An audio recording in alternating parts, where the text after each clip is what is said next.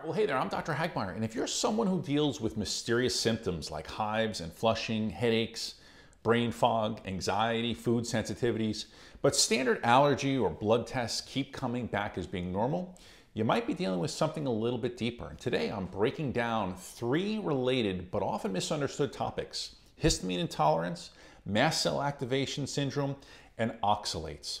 Now, these conditions are tricky, often overlap, and they can disrupt your health in a big way. So I want to first start with histamine intolerance, right? Histamine is a natural chemical that your body uses for things like immune response, things related to digestion, even keeping the brain alert and awake. It's also found in certain foods, especially aged, fermented, or leftover foods. Now, normally your body produces an enzyme called DAO, diamine oxidase, which helps break down histamine in the gut. But if you're not producing enough DAO, or if your body is not releasing DAO in the proper amounts, or your body's producing too much histamine, the histamine builds up, and that's when you start to feel unwell.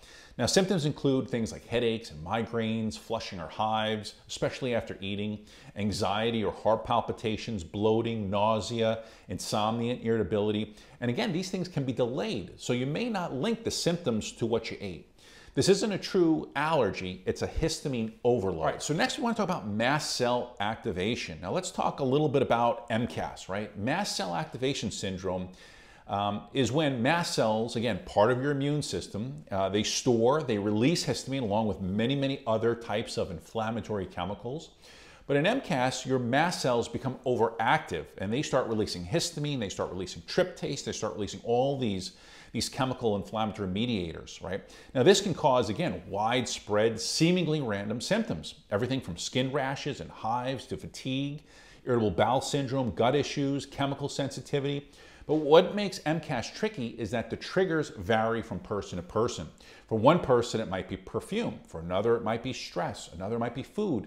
And yes, histamine intolerance and MCAS often overlap as well. So let's talk about histamine-rich foods, right? Some of the highest offenders include things that are fermented, things like sauerkraut and kombucha and aged cheese and wines and cured meats and cold cuts and processed meats, leftover meats, vinegar, soy sauce, alcohol, red wine, beer, tomato, spinach, eggplants. Again, a lot of healthy foods can be high in histamine, and they can trigger this release of histamine in your body, sometimes known as histamine liberators.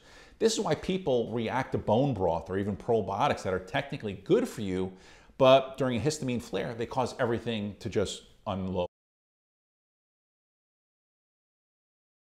How do oxalates fit into this? Well, oxalates are naturally occurring compounds that are found in many plant foods, right? They're often praised for being healthy, but in sensitive individuals, they can also create problems. High oxalate foods are like a lot of your green spinach foods, almonds, beets, sweet potatoes, dark chocolate, chia seeds. Many nuts are high in oxalates.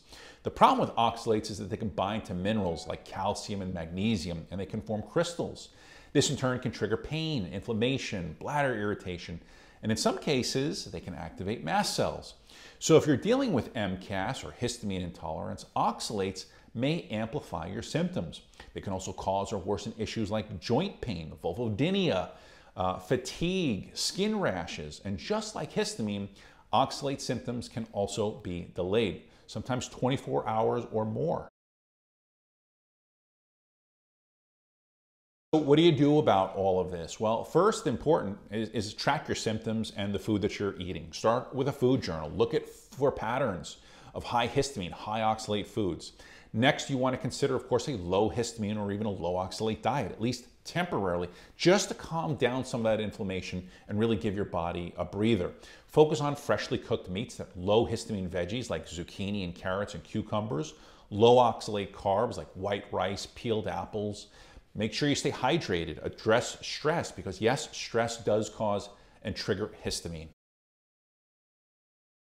Okay, let's talk a little bit about supportive supplementation, right? This might be things like DAO, diamine oxidase enzymes that you take with meals, vitamin C, quercetin, B6, luteolin. These things all help stabilize mast cells.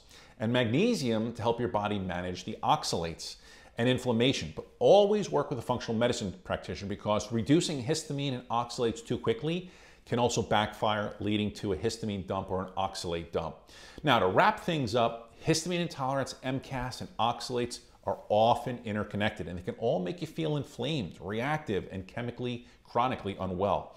But once you identify what your triggers are and you start to lower that load, you start to lower that burden on your body can start to heal and your symptoms naturally improve. I want to thank you for watching today's video. If it was helpful, give it a like, give it a share. And for someone who might be in desperate need of watching this information, there's a lot of videos on this topic and on this content that you'll find on my YouTube channel. So hope you enjoyed today's video. Here's another video that I think you will really enjoy.